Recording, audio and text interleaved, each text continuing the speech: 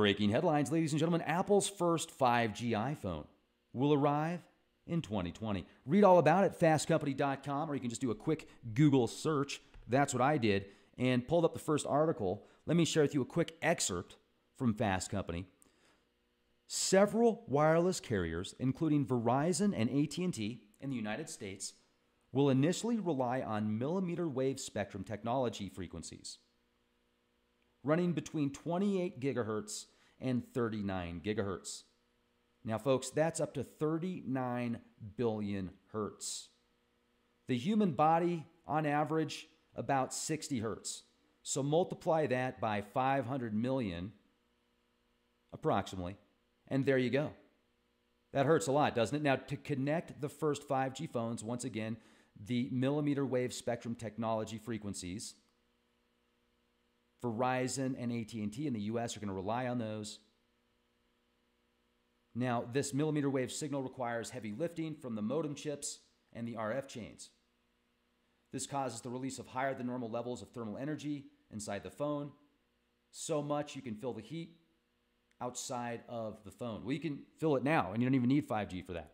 So, happens all the time. So, I want to go real quick and show you the radio spectrum frequency. If you take a look at this, you can get an idea on the extreme level in the 5G range. When I say 5G, I'm referring to fifth generation. So, fifth generation frequencies running in the super high frequency band and the extremely high frequency band. You can even go to the phones we have now. A lot of times the antenna relay systems are running 800 megahertz, sometimes even higher than that. So a megahertz is a million hertz. Go back to the natural body, should be around 60 hertz. So then you'd have to multiply that by 1.5 million. Now, this right here, the ultra high frequency, where we're at now for 4G stuff, television broadcasts, your microwave oven when you put something in the microwave devices, communications, radio astronomy, mobile phones, wireless LAN, Bluetooth. If we get into the super high frequencies, now we're talking 5G, and that's SHF, extremely high frequencies, EHF, as it said earlier, 39 gigahertz, so that's bringing you into that spectrum as well. So let's look at some of the technologies that use these high frequencies. Radio astronomy, microwave devices and communications, wireless LAN, communication satellites, cable and satellite television broadcasting, amateur radio, satellite radio, and then the EHF, radio astronomy, high frequency microwave radio relay, microwave remote sensing, directed energy weapons. Directed energy weapons. So when people say they feel that 5G could also be used as some type of thought control mechanism or a directed energy weapon mechanism, that's going to be based on how much power is being pushed with these frequencies. Because I've talked to experts about 5G that feel it's totally safe. And, I had a healthy discussion and debate. I didn't agree with everything that gentleman said, and I still respect and appreciate his opinion. And he's very knowledgeable. So, and we'll talk about it again. I'll have him on the show again. But when I look at these frequencies, 30 to 300 gigahertz directed energy weapons, what happens if there's some type of hacking? I mean, what if there's some bad guys out there that find a way to hack into one of these towers? Could they then use it as a weapon? I mean, just like you've got hackers always doing stuff on the webs, corporations get hacked into all the time. China hacks into our computers. I'm sure we've hacked into their computers, etc., on the higher levels, Department of Defense, etc. So then what happens if they can start hacking into 5G frequencies? Could they then manipulate people's emotions and thoughts and feelings?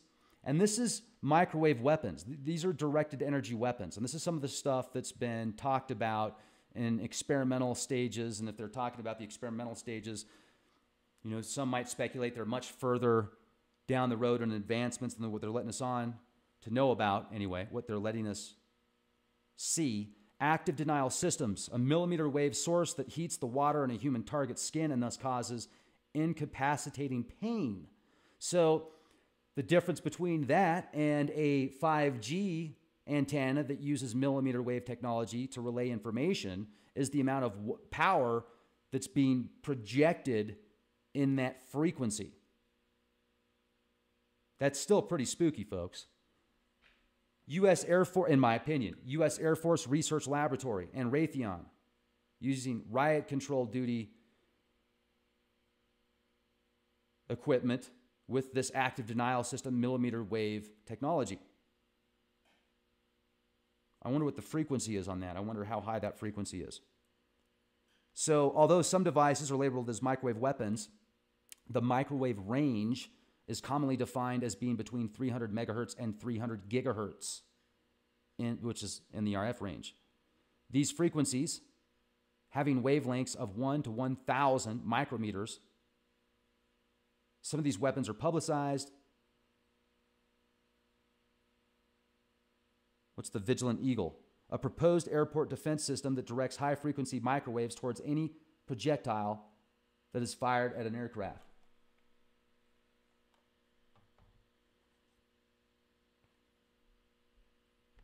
Now, this is the schematics for a global atmospheric model.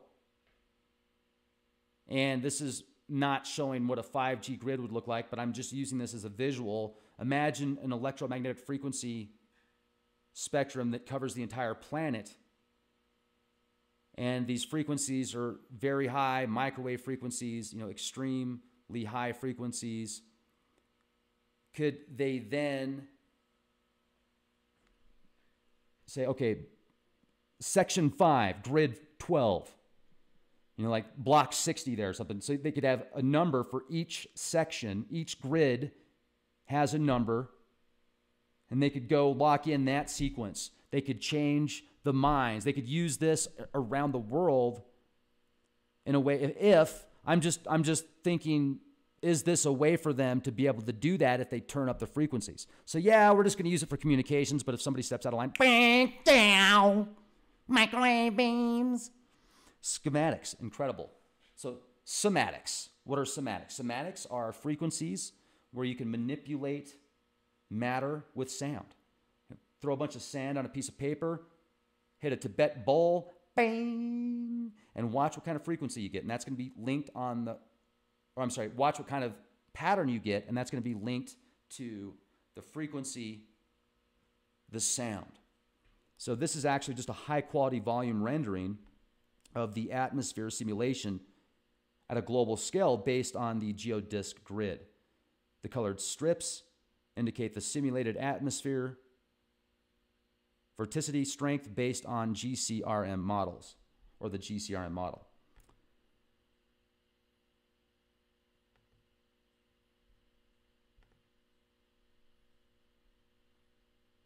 Somatics, wave, a subset of modern modal vibrational phenomena. The term was coined by Hans Jenny. This is what 1480 hertz looks like. I'll leave the links in the video description box.